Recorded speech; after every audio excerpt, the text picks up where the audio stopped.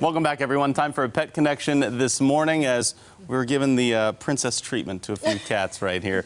Erica Rates with Watching Over Whiskers is here, and how are we doing? And tell us who we got right now. That's Fiona. Of course. Oh, she just buried her head right now.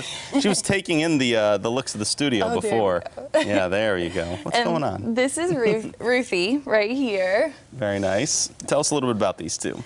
Well, they are litter mates. They've been together since the beginning. Mm-hmm. And they're just a really funny little duo. They like to play together, and they love attention. Oops. I knew it would happen, no problem. Hey, bud, it's all right. Let's just hang out. Love some attention? Oh, they love attention. So clearly I wasn't petting Fiona enough. They'll follow you around for attention, yeah.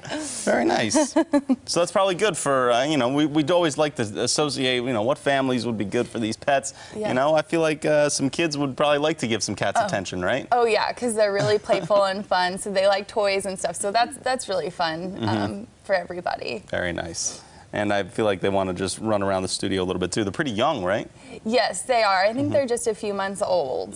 Yeah. Very nice. All right. So Watching Over Whiskers, trying to do a lot for the folks around here, and a big year for you guys, right? Yes. In 2019, we helped 747 cats. Wow. That is... Which is our busiest year. And you know what? We do the Pet Connection segment every Wednesday. We talk about this a lot, and there was a lot of talk about how this was an unusually busy kitten season, right? Yeah, it was a busy year. It seems to progressively get more and more busy as the years go on. Right.